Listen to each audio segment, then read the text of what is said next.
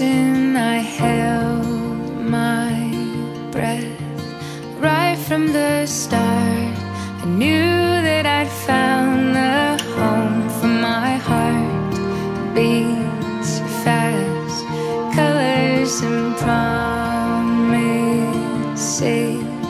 How to be brave, how can I love when I'm afraid to fall? But watching you stand alone, all of my doubt suddenly goes away somehow. One step closer.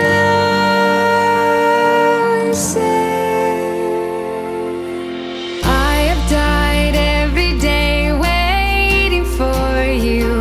Darling, don't be afraid. I have loved you for 1,000 years. I love you for 1,000. I, Brogan, take you, Courtney, to be my wife. I promise to be faithful to you, in good times and in bad, in sickness and in health, to love you and honour you all the days of my life. I, Courtney, take you, Brogan, to be my husband.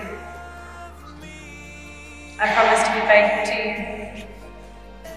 in good times and in bad, in sickness and in health, to love you and honour you all the days of my life. And now, as a sign of that love and commitment, you may kiss each other.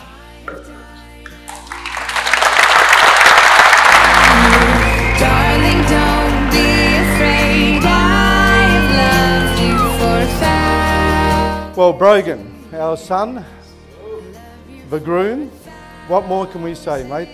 Your mother and I are so proud seeing you here today with a string of achievements behind you. Just makes us so proud, mate. Awesome and so well done. What I'd like to say is that today is the most beautiful day of your life. You deserve it and enjoy it. There is a saying in Scotland and it says like this: "Lang may your lung reek," which means I wish your fires burn forever.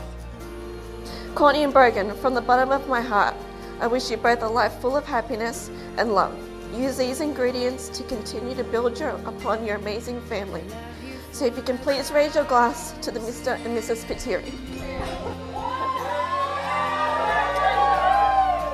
You've managed to live together, work together, and even renovate together, all while having a few laughs along the way. If that's not the indication of a successful marriage, I don't know what is. With that being said, I would like us all to raise a glass to the newlyweds, Mr. and Mrs. Spiteri.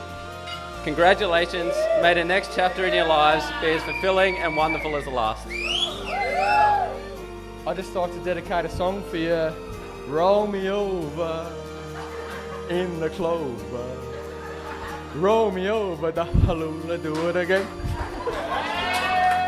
Now that we look back to the beautiful memories that we as a family have made together, let us look ahead to the many more to come. I would like to propose a toast. Ladies and gentlemen, please raise your glass for the new Mr. and Mrs. Spiteri.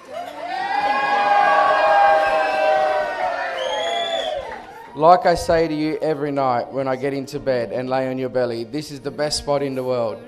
I promise it's not because I'm about to get back tickles, but it's because I'm with you and I can't wait to spend the rest of our lives together, and I thank you for coming into my life and becoming my wife. I love you, babe.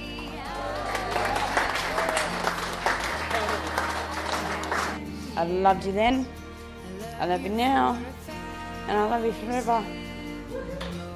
That's who I am, and this is what I give you, and this is everything for us. The whole world is ours, and it's ready. Love you, baby.